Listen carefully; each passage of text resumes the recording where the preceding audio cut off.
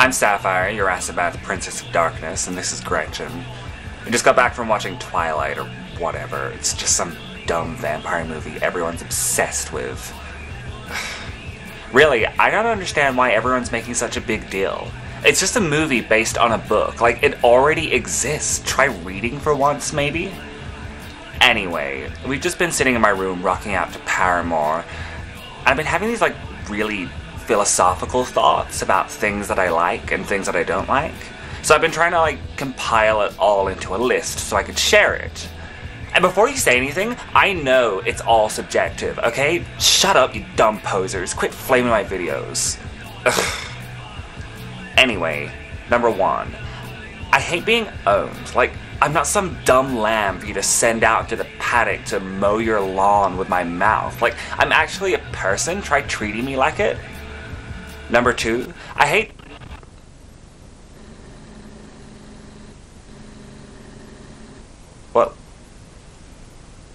Well, actually, it's,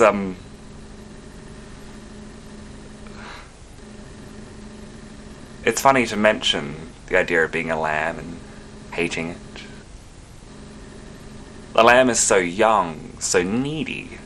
The lamb does seek out support, whatever that support might manifest itself as, and, well, should the lamb find themselves on a farm, the lamb may well be owned.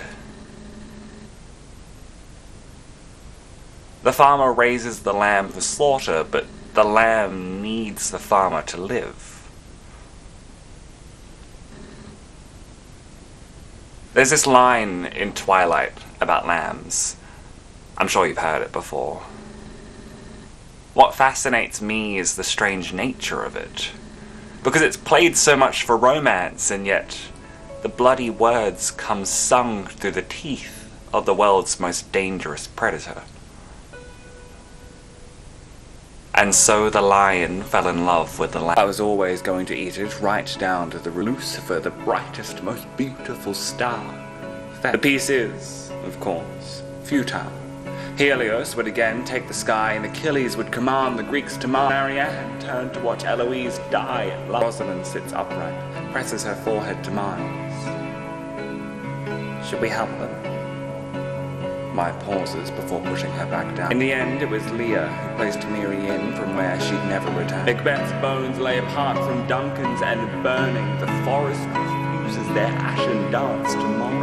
And Adele is told a command that, through lashings, both she and Lorelei will heed together.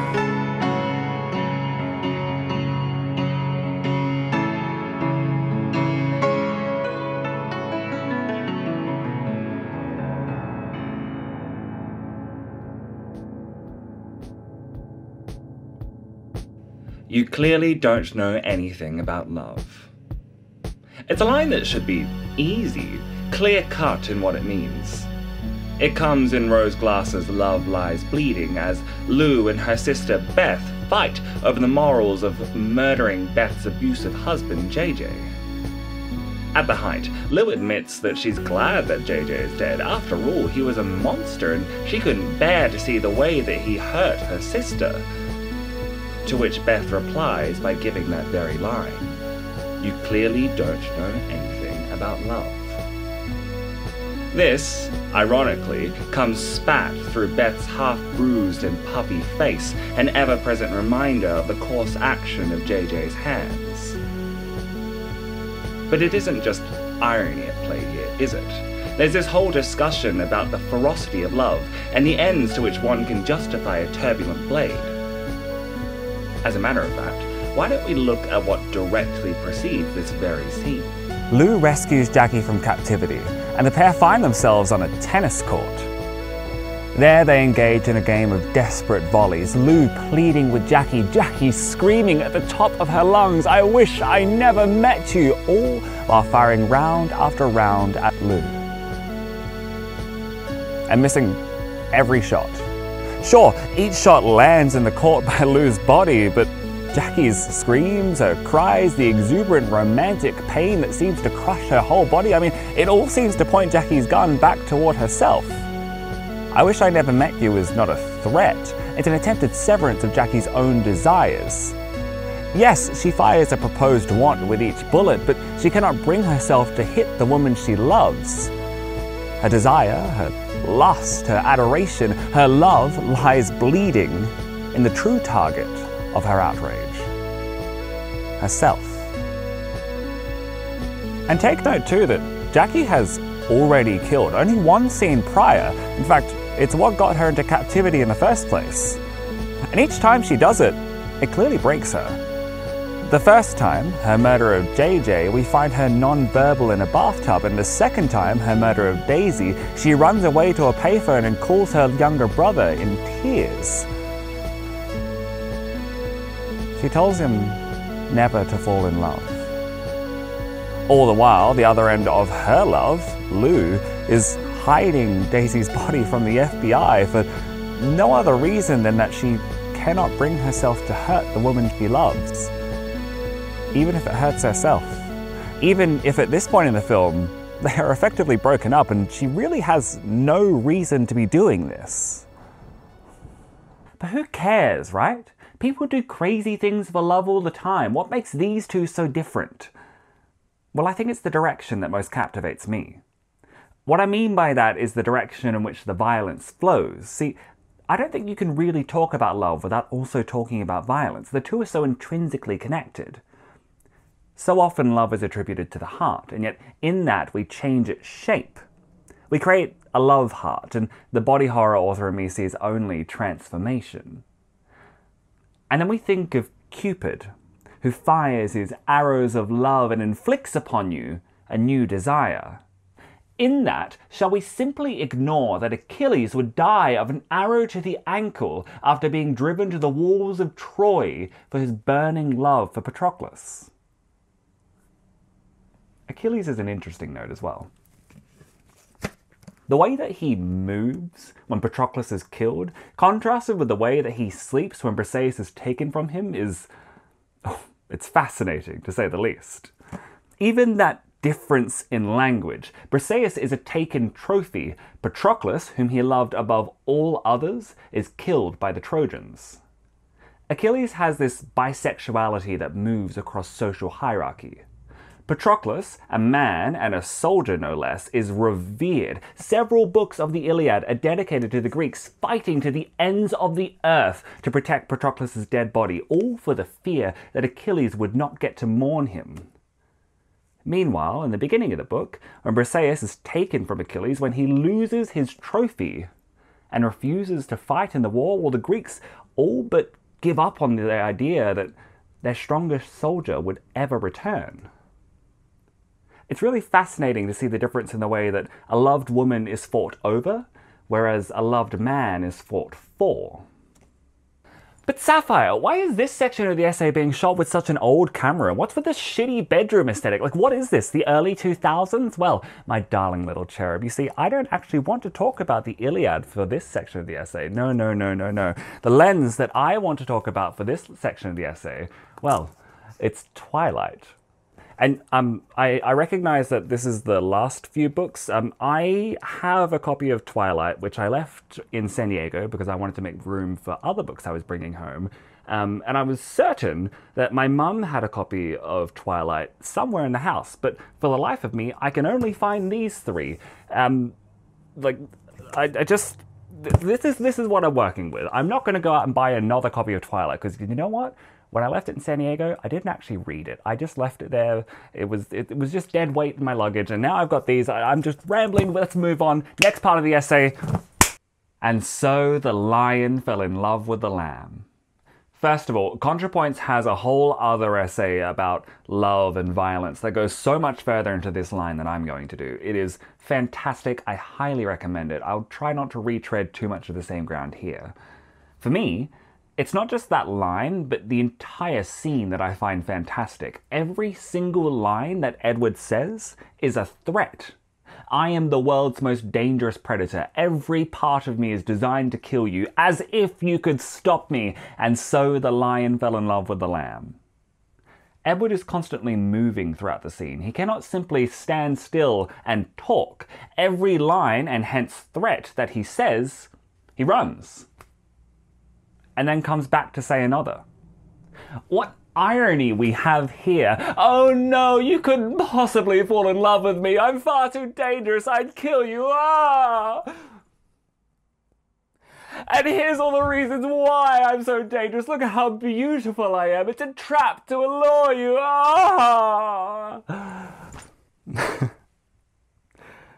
I don't think that Edward is truly trying to ensnare Bella here. In fact, I don't think that Edward is acting as a predator as he so claims to be.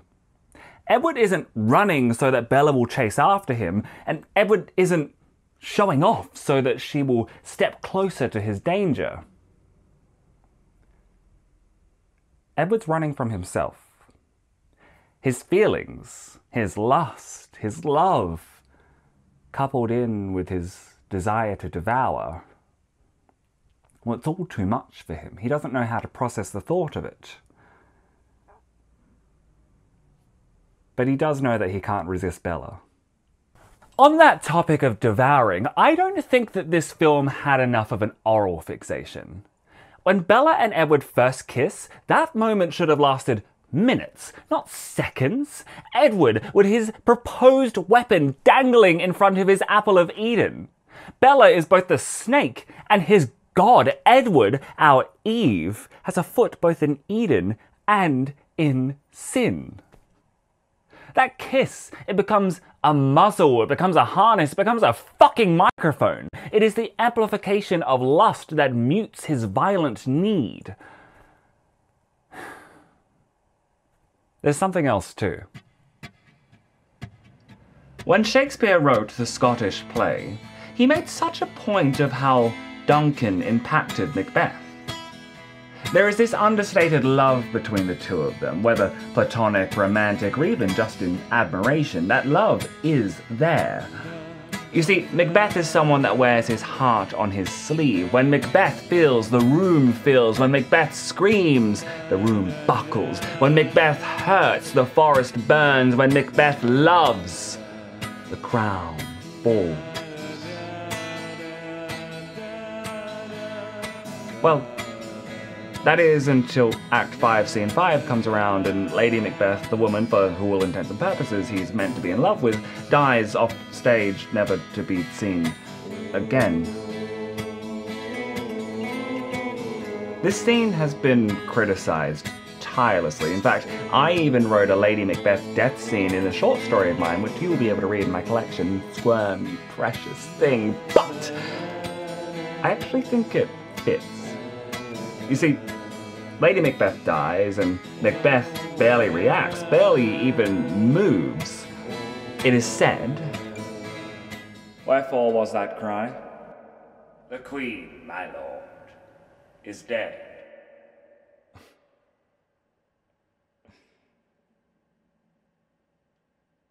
She should have died hereafter.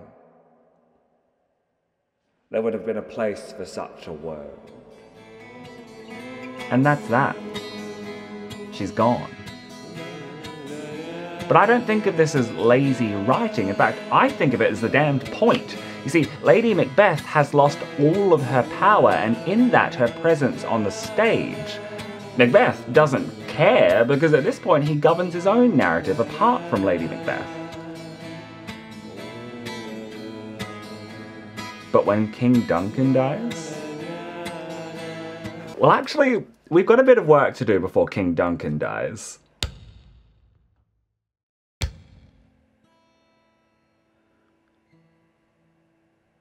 If it is done when 'tis done, then 'twere well it were done quickly. If the assassination could trammel up the consequence and catch with his surcease success that, but this blow might be the be-all and end-all here. But here, upon this bank and shoal of time, we'd all jump the life to come. But in these cases we still have judgment here, that we but teach bloody instructions, that, being taught, return to plague the inventor. This even-handed justice commands the ingredients of our poison chalice to our own lips.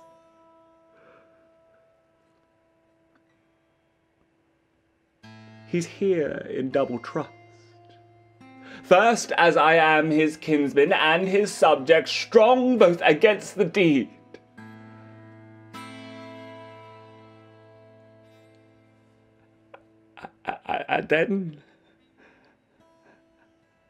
And then as his host, I should against this murderer shut the door, not bear the knife myself.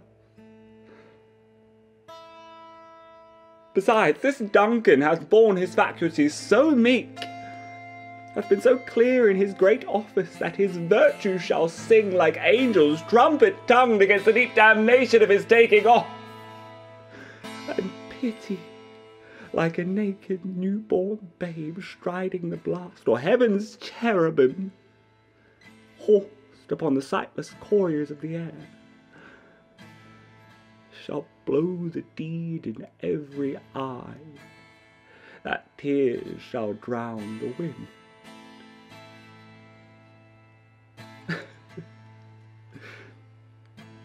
I have no spur to prick the sides of my intent, only vaulting ambition which overleaps itself and falls upon the other.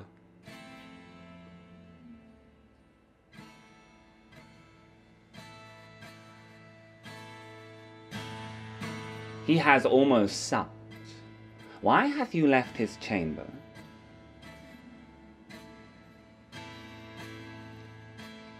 We will proceed no further in this business. He hath honoured me of late, and I have brought golden opinions of all sorts of people, which should be worn now, not cast aside so soon.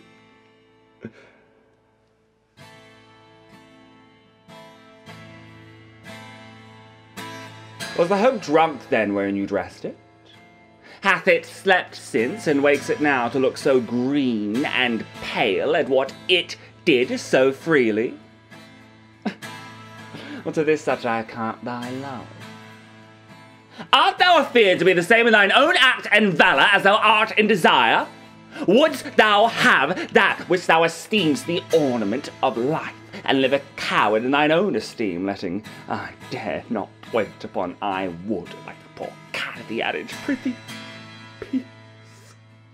I dare do all that becomes a man, who dares just more is none. What beast was it then that made you break this enterprise to me? When you durst do it, then you were a man. And to be more than that, you would be so much more the man. Nor time nor place did then adhere, yet you would make both.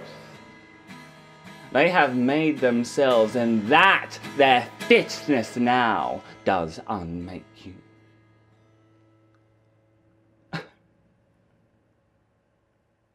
I have given suck, and know how tender 'tis to love the babe that milks me. I would, while it was smiling in my face, have plucked my nipple from his teething mouth and dashed the brains out, had I so sworn as you have to this. If we should fail, we fail!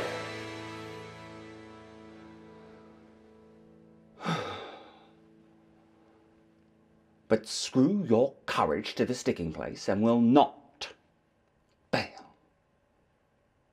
The way he struggles!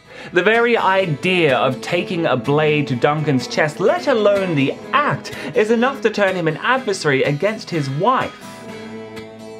I think this scene is often played too understated. I've seen Macbeth performed numerous times now, both on the stage and on the silver screen, and rarely has it ever captured me as much as the written play does. It's quite common for this scene to be played as a fight between the monarchs-to-be, rather than the torment of Macbeth and the hunger of Lady Macbeth. See, Macbeth isn't fighting Lady Macbeth here, and that is his eventual undoing. Macbeth is only fighting himself and his want for Duncan. So, Macbeth refuses the idea, even after claiming he is settled at the end of the scene, because what then? Does our dear Macbeth go willingly into the dagger and sink Duncan into where he is owed? Of course not! Macbeth moves towards Duncan's chamber and breaks, as though he has never walked before, as though he has never dreamed. He looks up, and what's that he sees?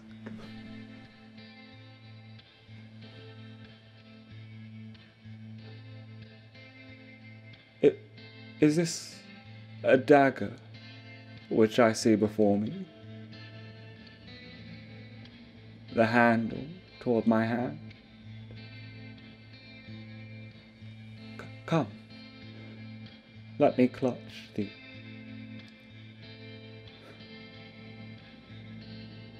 I have thee not, and yet I see thee still.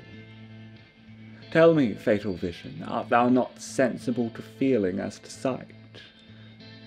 Or art thou a dagger of the mind? False creation, preceding the heat-oppressed brain.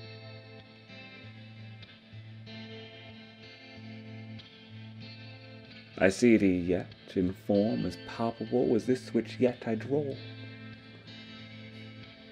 And thou marshallest me toward where I was going, and such an instrument I was to use.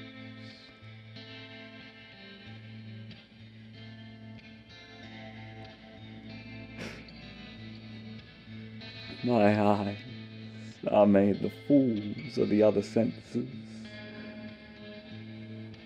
or else worth all the rest.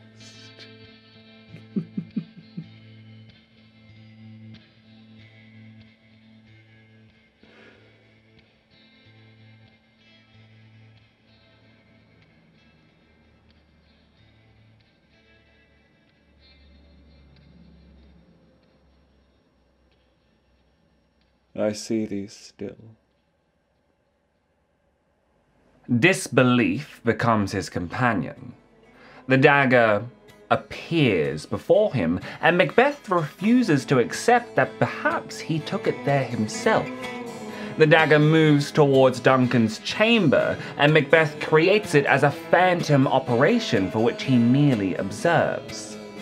The very thought of having killed Duncan is so much so that he severs himself from his own actions. In essence, he takes the dagger first to his image of himself, and then to Duncan's chest. Following this, Macbeth, in his fear of the weird sister's prophecy that he himself shall be king but his friend Banquo shall sire a long line to usurp him, kills his friend in the dead of night. And then, at dinner, in front of his whole court, Macbeth succumbs to the phantom appearance of the friend whom he betrayed. Now, Macbeth obviously tries to contain himself at first, but it all comes to a head. And Macbeth lets loose his crown of silver pieces to scream. What man dare?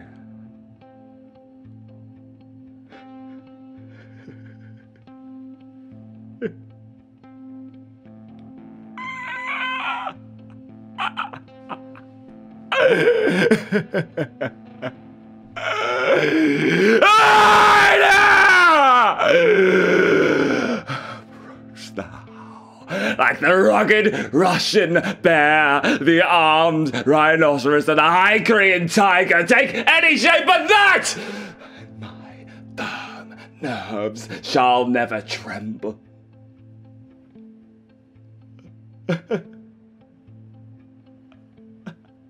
Or be alive again, and dare me to the desert with thy sword. If trembling I inhabit, protest me the baby of a girl hence, horrible shadow hence!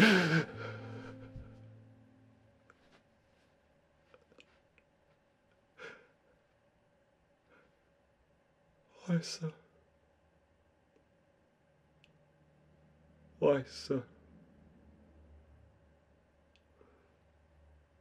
Act 1, Scene 7 gives us refusal. Act 2, Scene 1, denial. Act 3, Scene 4, a seizure of power. And Act 5, Scene 5, Lady Macbeth's death, an owning of agency. Act 3, Scene 4 might be my favourite scene in the entire play because it shifts the power dynamic of having been Lady Macbeth's to Macbeth's. Of course, that is a whole other essay, so let us refocus onto this one. Near the beginning of the story, Edward is following Bella from within the shadows and lunges out at the last minute to save her from a group of men who plan to have their way with her. This is followed by the pair driving off and Edward snarling the line, "I should go back there and rip all their heads off," and shortly after that, "Can you talk about something else so I don't turn around?" There is so much to unpack here. Let's start with Edward in the shadows. Much like Macbeth and his phantom dagger, Edward refuses to acknowledge his own agency and misuse of power.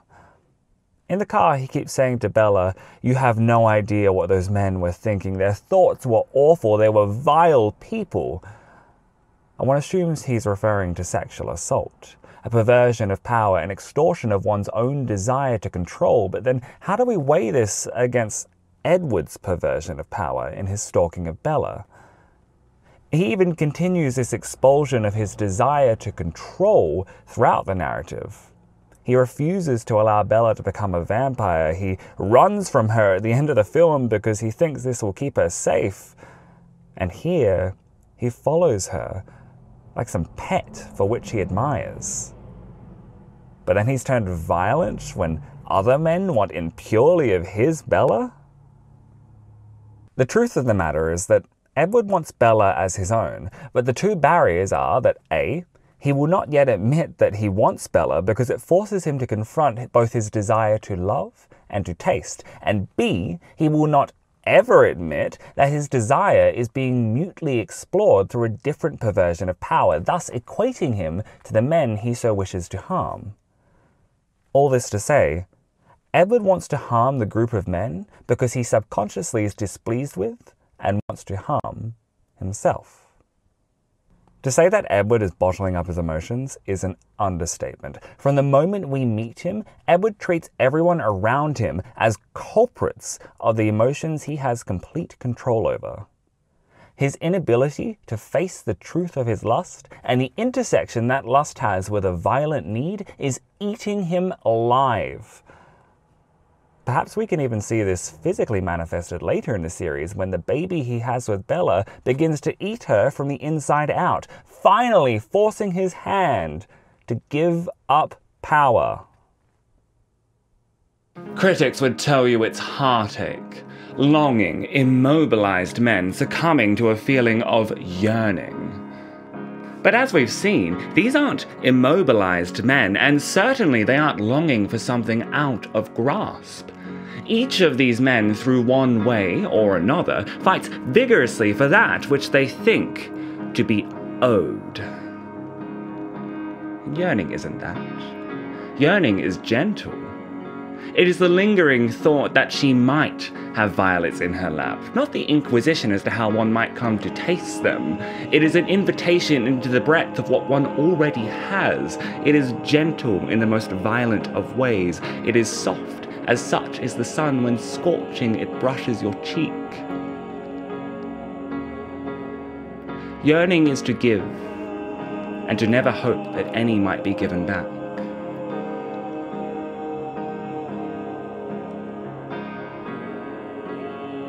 Yearning is a kind of hunger in that sense. Letter writing comes to mind.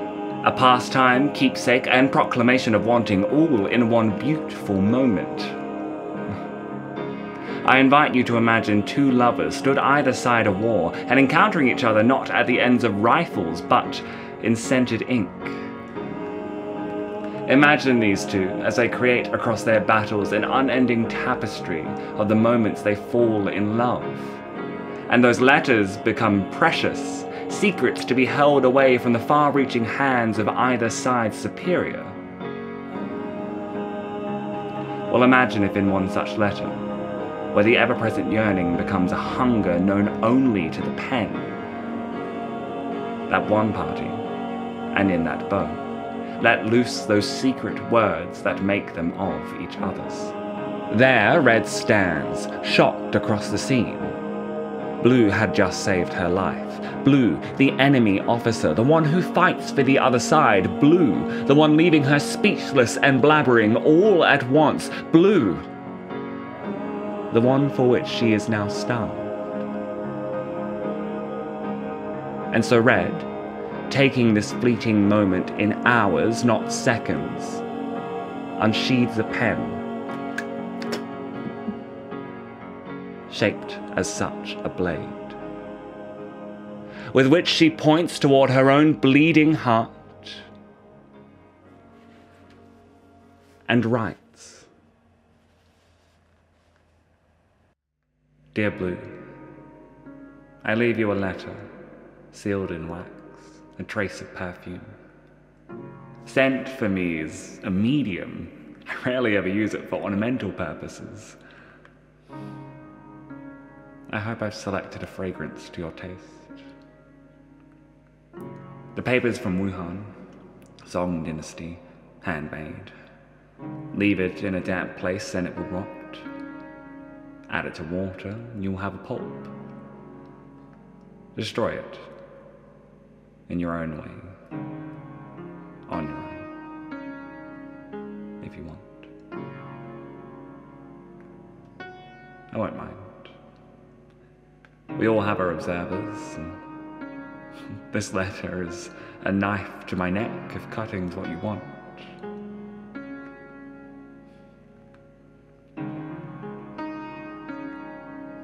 It's so hard to move here and reply to your last letter. I feel I'm not sure what precisely. I'm shaken. You know the edges of old maps with monsters and mermaids? Here there be dragons.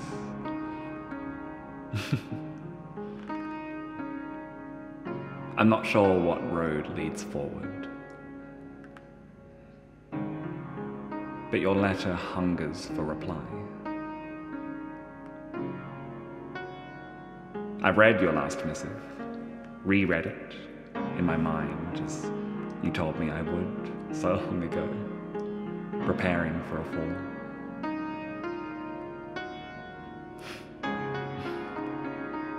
I see you as a wave, as a bird, as a wolf, my wolf, with the 6 legs and the double-banked eyes. I try not to think of you the same way twice. Thinking creates patterns in the brains, and those patterns can be read by one sufficiently determined, so I change your shape in my thoughts. It's amazing how much blue there is in the world if you look. Your different colors of flame. Bismuth burns blue. Cerium, germanium, arsenic. See? I pour you into things.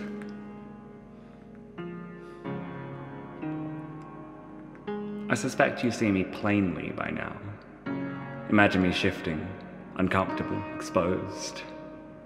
My way was always the straightforward push. I only feared that you'd view these long letters as the sign of a simple or more desperate brain. I feared, and perhaps you'll laugh, that you responded on sufferance. So let me be clear. I like writing you. I like reading you. When I finish your letters, I spend frantic hours composing my replies, debating ways to send them. I can create any number of chemical ups and downs with a carefully worded phrase. A factory within me will smelt any drug I seek. But there's a rush in reading and sending against which no drug compares.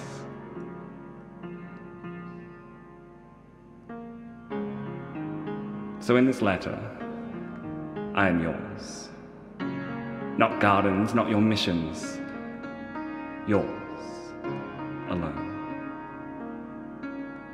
I am yours in other ways too.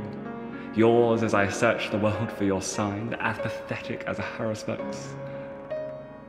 Yours as I debate methods, motifs, chances of delivery. Yours as I review your words by their sequence, their sound, their smell, their taste.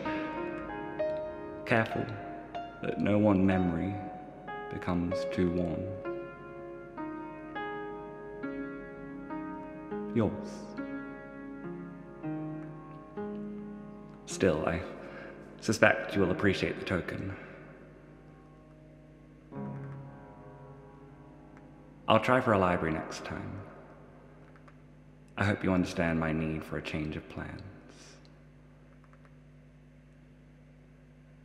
Yours, Red.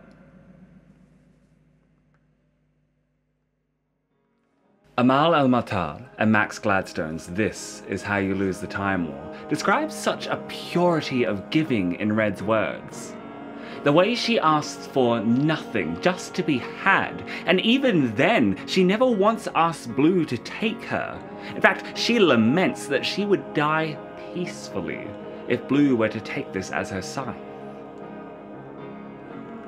And in this letter, I am yours. And in that statement is not just the romantic giving, but the chance at fate as well. Because Blue could take this and use it as a weapon to destroy Red if she should like to. Well, Red would have written it regardless.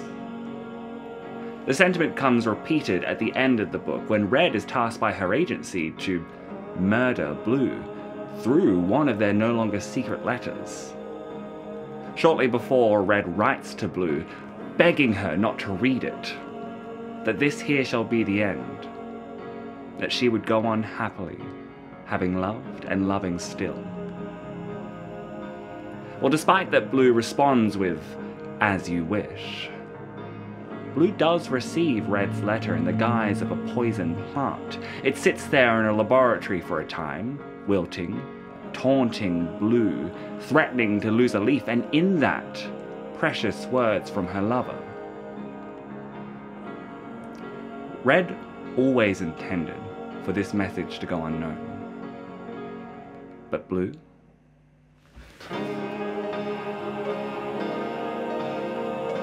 Well, she was always going to eat it right down to the root. And she does, killing herself with her lover's pleas of velvet poison. The temptation to know Red's love one final time was too much. Deathly endings not near enough reward as reapers would hope.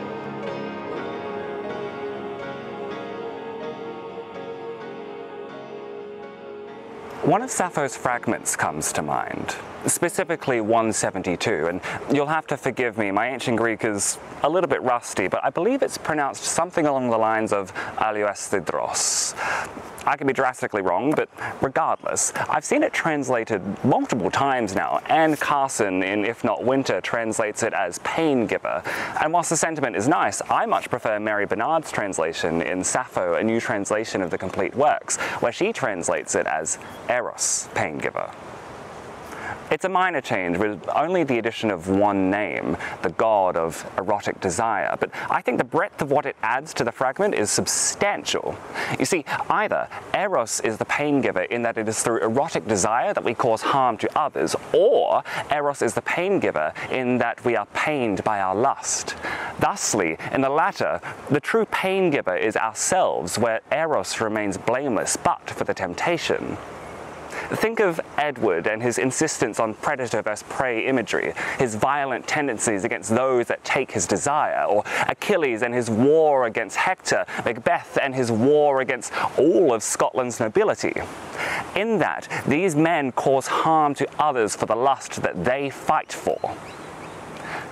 But then we think of Red and Blue and their brave dance with death, of Jackie and Lou and their being torn asunder by nothing more than their need. Or we think of Adele and Lorelei.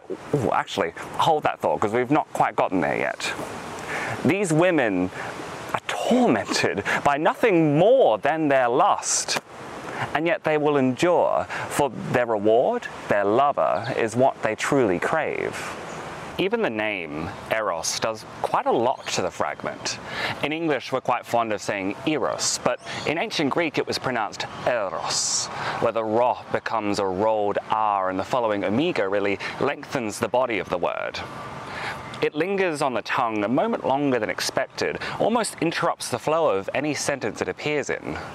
Eros forces us to stop, immobilizes us in a sense, and asks us to consider the meaning of what is lust. April Yates and Ray Wilde's Lies That Bind explores a Sapphic relationship put to ruins by self-induced immobilization.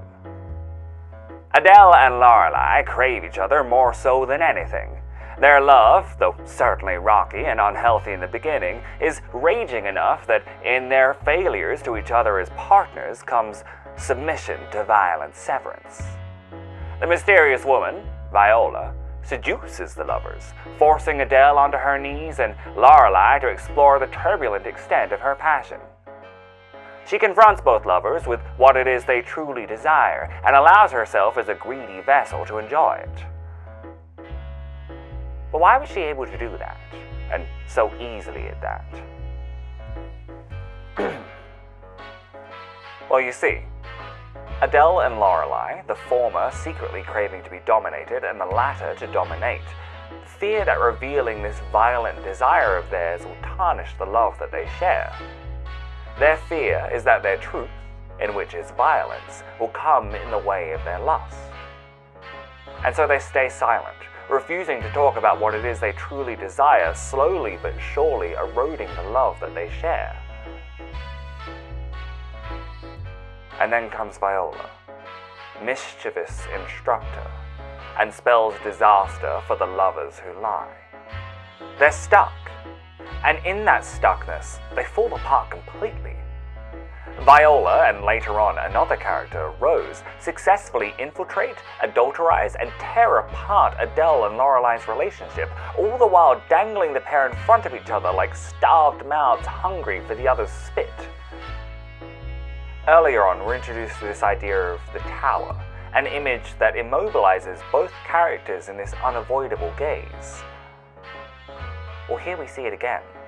Only this time it doesn't immobilize. In fact, both characters keep fighting. Each other, yes, themselves, absolutely, but what's more is that they keep fighting for each other. In amongst the violence of this book, and believe me, this book gets bloody violent, I think the harshest pain comes inflicted upon the lovers themselves. It's the way that they hold back, hide away their feelings and fear of abandonment. Both of these characters refuse themselves so much so that they are unable to truly be lovers. That name, Eros, is spoken. And both women freeze as they take their time saying it. All this is to say, Adele and Lorelei, through their burning lust, rediscover each other and get back together. What's particularly beautiful is that this doesn't happen fast either. The final chapter of the book is the pair having sex, with Adele bound and being punished, and Lorelei refusing to go on until Adele begs her to continue. They use their lust as a tool to open an honest dialogue about their violent desire, and with this, their relationship seems the healthiest it has ever been.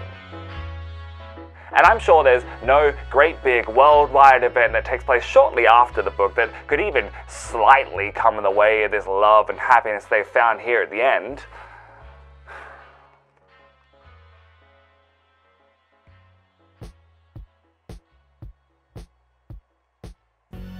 You clearly don't know anything about love. What a line!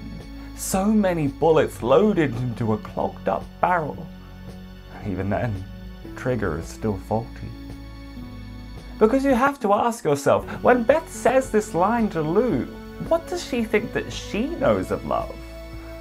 Does Beth think of JJ as Achilles? And in that, does Beth think herself Patroclus or Briseis? What length does Beth think that JJ will long for her? Because certainly he is not there in the room while she is fighting with Lou. I mean, sure, he was dead, but so was Eurydice. Beth is not Orpheus, she is not Eurydice, she is not Patroclus, and she is certainly not Briseis. At least Achilles wanted Briseis. Not quite as a lover, but as something to own. JJ never wanted Beth. He wanted a carer, and once she became broken enough, he would have been more than happy to replace her. Beth was a means to an end, and once that end was met for either one of them, the deal would there be done. But for Lou, Jackie was it. Something I found quite funny was that before Lou and Jackie meet, Love Lies Bleeding could have been about anything. There's breadth for a whole world to exist here. Really, it seems like we're just going to follow a woman owning a shitty gym. But then their eyes meet, and, well, Lou may as well have picked up the camera and started directing something new. It becomes clear immediately that Lou and Jackie are going to get together and that this is what the film is now about. They break up and Lou still hides the body that Jackie killed.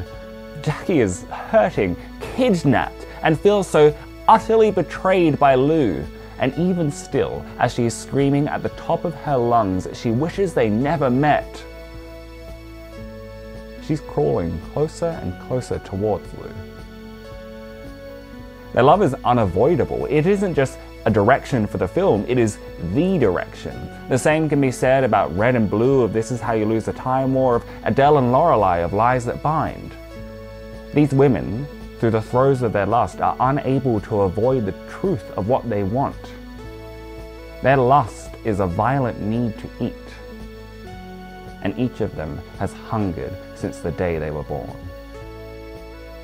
Though I think I've been a little bit too avoidant in explicitly detailing the clear separation between masculine and feminine lust here. Now, that's not to say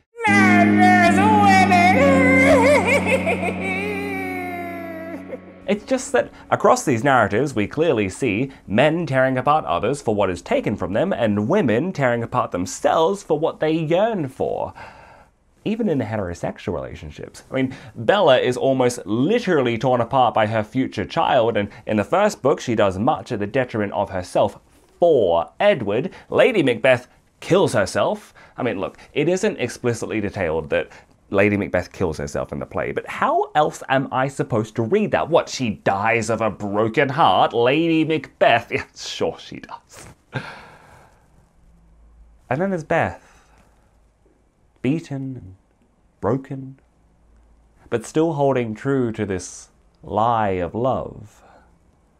Let's make it very clear. Beth is the victim here, but in that, she's still hurting herself by refusing the admission of what she must understand is true. Her husband clearly didn't know anything about love.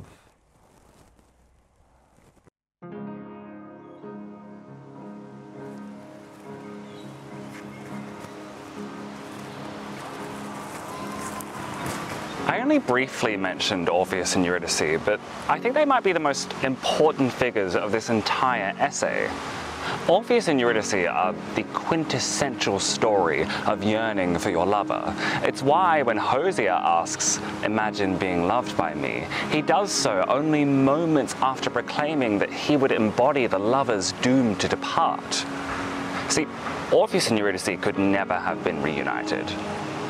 But the thing is, if you had told Orpheus in the beginning that he would inevitably turn around, looking his lover in the eye, dooming Eurydice to return back to Hades, he still would have made that trip. And likewise, if you told Eurydice that only moments away from the gates to her freedom would her lover, the one she trusted above all others, turn around and doom her all over again, she still would have followed Orpheus all the way to those gates just to catch that final look in his eyes. It's Blue's line, "I was always going to eat it right down to the root," echoed throughout centuries of storytelling. And I don't think it's any mistake that Orpheus and Eurydice keep having their gender bent throughout their many retellings. Shirley Jackson, in The Haunting of Hill House, echoes the inevitable and lusting need of the devotee in Eleanor's Journey's End in Lover's Meeting. Debate the queerness of Eleanor and Theodora all you like, it's hard to ignore that the final utterance of that line comes mere moments after Theodora professes a desire to live together with her Nell, this of course preceding Eleanor's death. And then Celine Sciamma, in Portrait of a Lady on Fire, writes, "Turn around," a line spoken by Eloise to Marianne as, like Orpheus, she is chased out of Hades by the love she will never be able to hold again. And of course, I've already spoken about This Is How You Lose the Time War and its Orpheus and Eurydice midpoint. This narrative keeps appearing in specifically Sapphic media. But what does that have to do with love and violence? If I might return us to Hosea for a moment, I've always been fascinated by his line, "Imagine being loved by me." Because it should be really arrogant. It should be this incredibly masculine expulsion of want, and yet it isn't. And maybe I'm just biased to Hosea, or maybe it's just because it exists within the context of Orpheus and Eurydice, but maybe, just maybe, it's the way that the line isn't a threat of what you might miss out on. It's a promise of what he wants to give. And therein lies what I think makes Orpheus and Eurydice such a Sapphic tale. You see, when Eleanor drives into the tree, when Eloise turns to give Marianne a final look, knowing that they'll be separated forever, when Blue eats Red's poison plant, when Orpheus turns to face his Eurydice, each of these characters are losing in their final moments, and yet their love for the other is such that they would. It's a more quiet kind of violence, yes, but I don't think we can ignore that this kind of severance is violent in its very nature. Alright, you caught me. I know, I lied. I opened this section saying, let's talk about trans people, and then I talked about only cis people. I know, I'm sorry. Just, look, let me fix this, alright? Why don't we step back and we'll talk about one of my favorite trans characters of all time. Achilles. Suzanne Collins has, to my knowledge, never outwardly stated that The Hunger Games' Mockingjay was a retelling of Homer's epic, the Iliad. But I think the parallels are far too potent to ignore. We have a reluctant hero, said to be the greatest of all the soldiers, refusing to fight because the lover given to them by their previous accolades was stolen away. This hero then sleeps for the first few chapters, only to rejoin the battle not as a soldier, but as a figurehead to inspire the troops. In doing this, their lover, for whom they devote and sacrifice all, is killed. And with the emotions that boil, they then join the battle in one final foray to kill the enemy's greatest soldier. Added to this, Collins has stated that the original Hunger Games was inspired by the story of Minos and his labyrinth, so I do think that there is some grounds to play here. Let's start with what I left out. Although aligning well with the general structure of the Iliad, clearly the stories do differ in the way that key elements are presented to our characters, which, for me, highlights the underlying trans narrative of them both intertwined.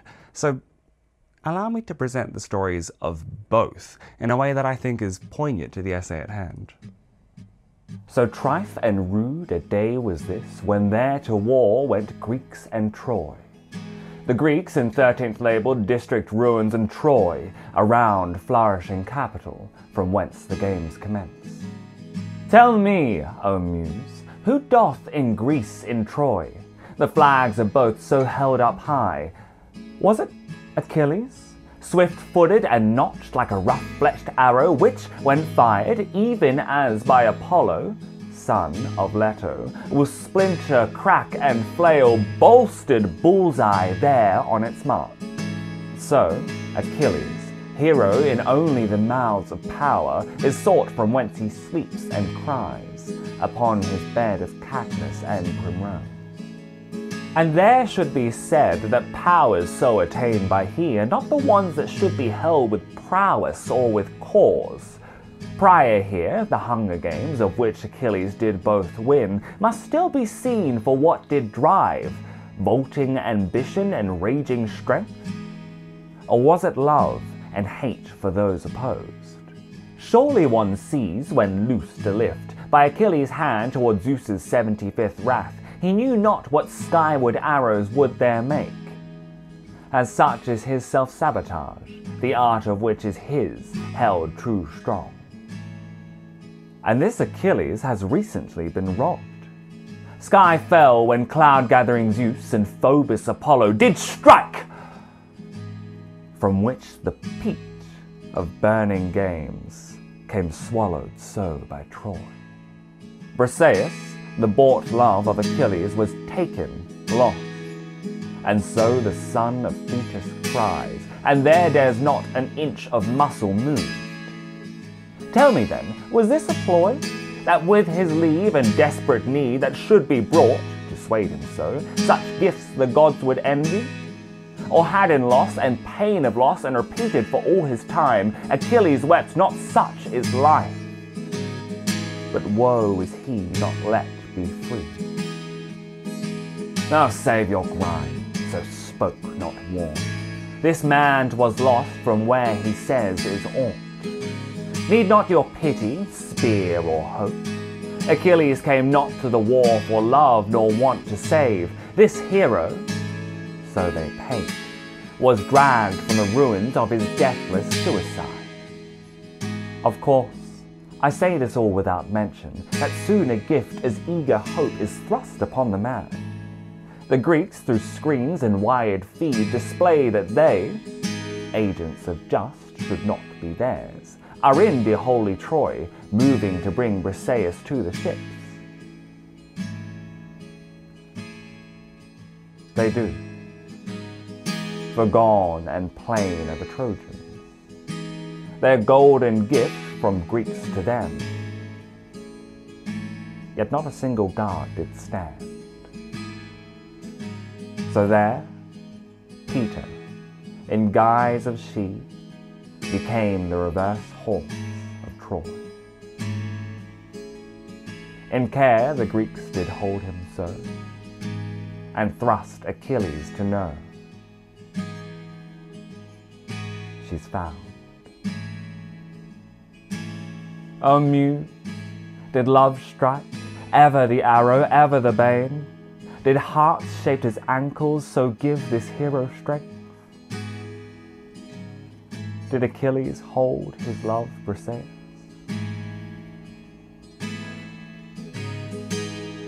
No. This horse, now there by the black ships of Greece, 'twas named Briseis, 'twas named Hector, 'twas called Peter. And so intrudes the war of Troy. What I find so fascinating about this Iliad is that Achilles is so loudly a victim.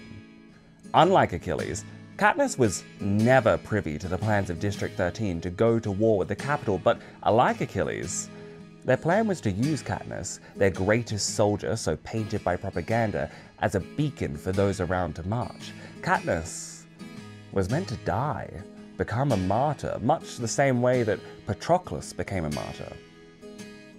Although, I guess I've not yet stated how Patroclus fits into this all, have I? Well, Patroclus, so small amongst the other Greeks, had held a quaint flower behind his ear. Primrose, he said it named. Achilles thought the thing too soft.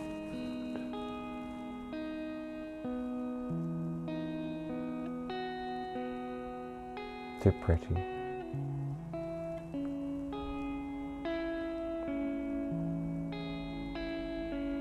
Near the end, where there the Greeks did march, great birds took the skies, let loose a Trojan gift.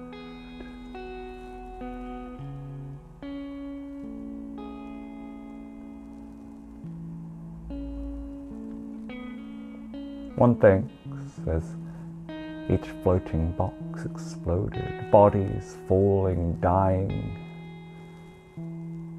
afraid. Perhaps the Greeks had learnt from Troy to lead a horse to water and kill him whilst he drinks.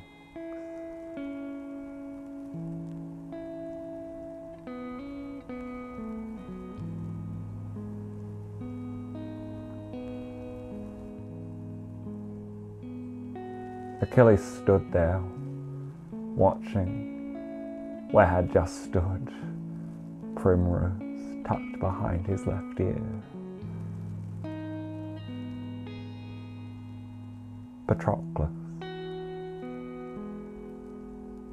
now dead, and such the cause that called Achilles first to play.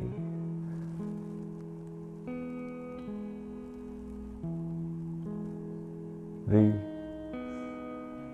games.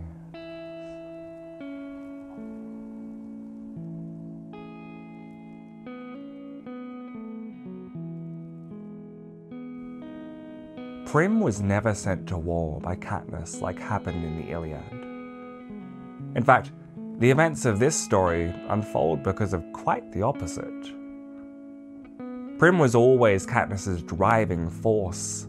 She volunteers in her place in the first book. She fights tirelessly with the hope that she might return to provide in the second.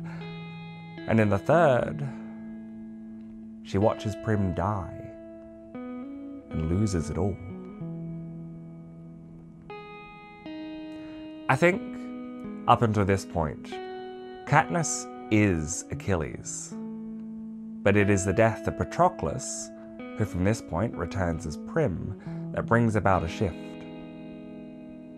Katniss had an image of Achilles thrust upon her by District 13. It became a mask that she sunk deep inside of, and as we see, she lost her way with.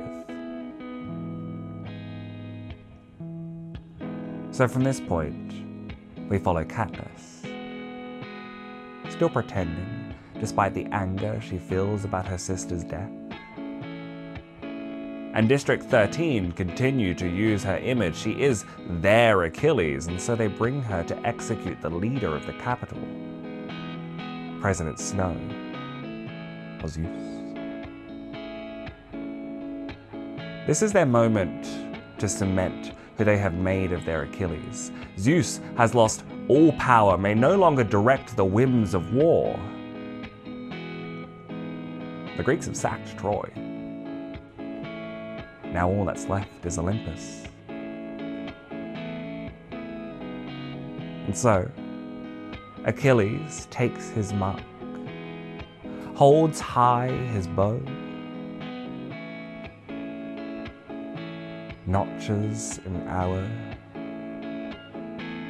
The arrow lands in the neck of District 13's President Coin. Katniss, removing the mask of Achilles, breathes a true breath at last. I think of this moment as the severance, the violent nature of that word being very intentional.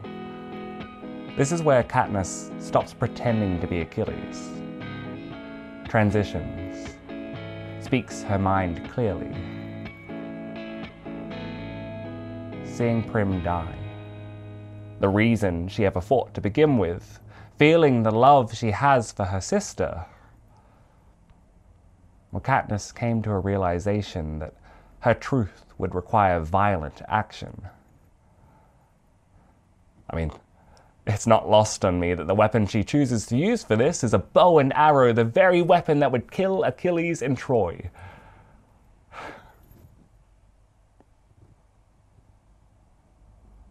And then we think further to the end of the book. Katniss lives peacefully in the ruins of District 12 with Peter, both Briseis and Hector as one. There's this melancholy serenity to their time spent together. Clearly, she does love him, but you can't help but notice the quiet pain in her eyes for being forced to decide this throughout the 2 Hunger Games and war. Because the truth of her lust is that it was violently made for her. All right, fine. You caught me. I did it again.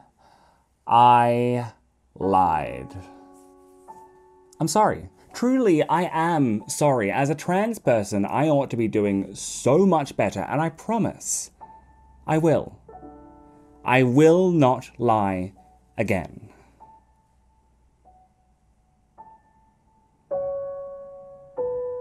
Unless... Fuck you! I lied again, but differently this time. I have spent large sections of this essay already talking about real trans people. Don't believe me? Well, check this out. Hi, editing Sapphire here. Look, I was meant to record a clip for this part. It was a joke I was going to do with Ray in San Diego at Stokacon? But I was having so much fun and I didn't. So, like, it would really make my day if you would just laugh at the silly little joke that isn't in this clip. And it would, I think that would be really kind and sweet of you if you would just laugh with me. Like, ha ha ha ha, Sapphire, you're really funny. Good job with this video. You did a really good job. You should go in the comments and say, Sapphire, you did a really good job. There we have it. Evidence. Proof from the mouth of Ray Wilde herself. So, it's clear cut.